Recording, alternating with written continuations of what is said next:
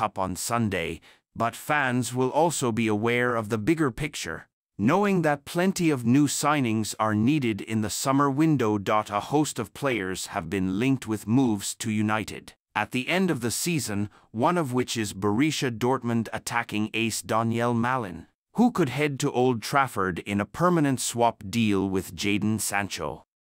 The Dutchman has 11 goals in 19 Bundesliga starts this season, also netting once in the Champions League, and he is capable of thriving right across the attack. Another report has stated that Dan Ashworth wants to take Newcastle United midfielder Bruno Guimaraes with him to the Red Devils in the summer, assuming a deal is agreed to make the Englishman the club's new sporting director. Meanwhile, Juventus centre-back Gleison Bremer has been backed to bolster United's defence, with Sir Jim Ratcliffe reportedly willing to trigger his release clause at the Serie A giants.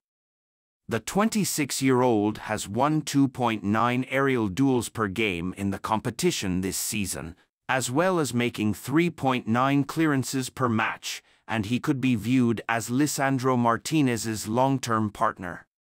Man United want to sign one of league's top midfielders, according to a new claim from Bianconera News via Sport Witness. Manchester United are considering making a move for Weston McKennie this summer, with the American currently plying his trade at Juventus. In terms of other Premier League clubs, Fulham and Arsenal are also credited with interest in the report, while Dortmund and RB Leipzig are also mentioned as potential suitors, too.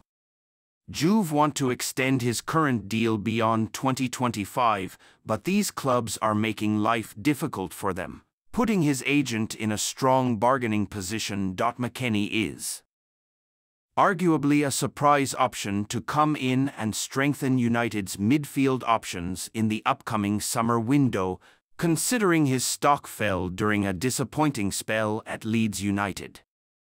He made 19 appearances in the Premier League on loan last season, but ultimately failed to help keep them in the top flight.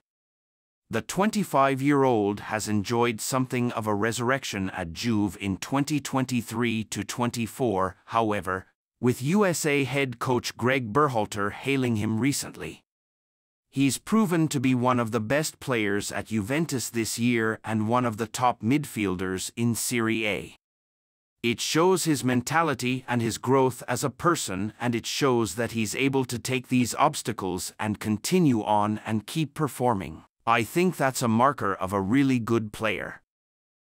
There would be question marks over whether United could do better than McKennie, especially given the manner in which he struggled to adapt to the English game at Leeds, but he is still a fairly young player, and Erik ten Hag could believe he can get the best out of him.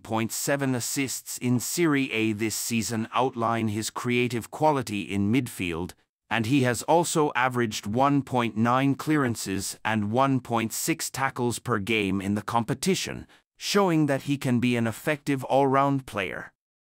Top midfielders in his league, according to a fresh transfer update.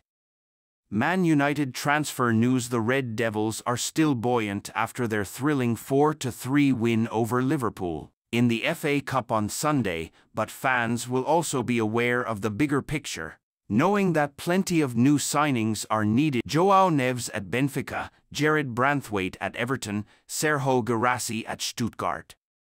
Team talk montage. Despite the uncertainty surrounding the ownership situation at Manchester United, they are still looking to bolster the squad in the upcoming transfer windows. United have endured a difficult start to the 2023-24 campaign, and they may need more signings in January to get back into the top 4. Their scouts have been tracking a number of players all over the world, and manager Erik ten Hag also has a list of potential targets. While looking back at our exclusive stories from the last 4 months, we've compiled a list of every player United are currently looking at. Defenders: Antonio Silva. United are desperate to reinforce their backline in 2024, and they are currently pursuing Benfica defender Antonio Silva. But Team Talk understands that United will have to offload at least one high-profile centre-back before they can sign the 20-year-old, who has an £86.7 million release clause. Jean-Claire Todibo. United were linked with Todibo in the summer transfer window and look set to reignite their interest in the defender in 2024. Team Talk sources expect Nice, who are owned by Sir Jim Ratcliffe, to demand a fee upwards of £43.5 million for the France international. Jared Branthwaite has starred for Everton this season, and Team Talk recently revealed that United are listing the 21-year-old as their prime defensive target from within the Premier League. But Sean Dyche's side will demand a mega offer if they are to allow him to depart. Mark Gahey. Since joining Crystal Palace from Chelsea in 2021, Gahey has established himself as one of the best centre-backs in the Premier League. While Team Talk confirmed that United's interest in the England international is genuine, any move is going to have to wait until the summer transfer window. Leny Yoro is enjoying an exceptional breakthrough campaign at Lille, and his performances have caught the attention of some of the biggest clubs in Europe.